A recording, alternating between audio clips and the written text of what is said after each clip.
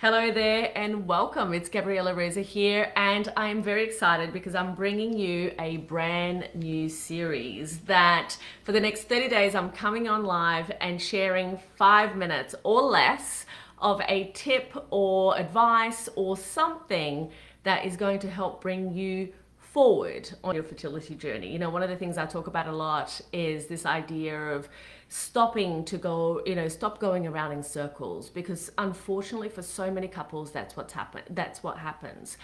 But today, I actually wanted to bring something a little bit controversial almost, is the idea of stopping to, sometimes the best thing that happens in life is when we stop to do something that is not helping us. And stopping the management of stress is the idea that I want to bring to you today, because one of the big things that I hear a lot, and I have been doing this for 22 years, so you can imagine that I have heard this from men and women around the world thousands and thousands and thousands of times, which is the idea of feeling so stressed on the fertility journey, and then on top of that, stressing about stressing. And it's not helpful. So I was talking to a friend the other day and landed on this concept of why not stopping the stress management of life and starting the joy management of life. And that is a big paradigm shift for a lot of people. But just feel your way into that for a little bit, rather than thinking about the things that aren't right, that the news perhaps that you got, that AMH levels aren't where they need to be, or egg quality or sperm quality, or the fact that you may be dealing with an impending miscarriage. All of those things, they do weigh so much. And at the same time, figuring out what brings in even just a tiny little spark of joy into that conversation, into what's going on, can be so incredibly powerful. I have been playing around with this concept in my own life.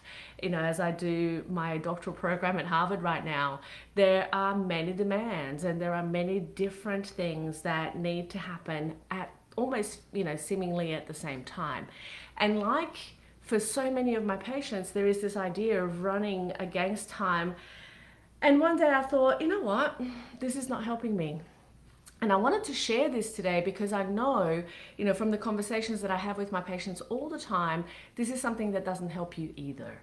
So how about ceasing once and for all the idea of stress management and focusing on joy management? So how could you do that? That is a great question that only you can answer. In this particular topic, you are the expert. So utilize your expertise, utilize the knowledge of what you know brings you happiness, makes you lighter. Sometimes it's really just about that. It's like, what is the one tiny little thing that I can do, even from a thought that I choose to think, that brings levity to my life, to my moment in this moment in my life, because it's so easy to get so caught up with the distinction, the difference between where you want to be and where you are, that it almost colors everything.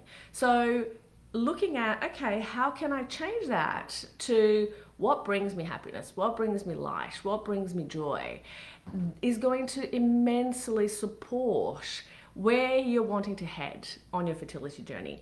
So that's today's tip in its entirety. It's figuring out what is the thing, from the thought to the action to just doing something, even just to moving your body, even just the joy of being able to move, going out in nature for a walk, drawing something, painting something, anything that actually brings light to whatever it is that you're doing today. So focus on joy management. That is my tip for today. Go ahead and get that done.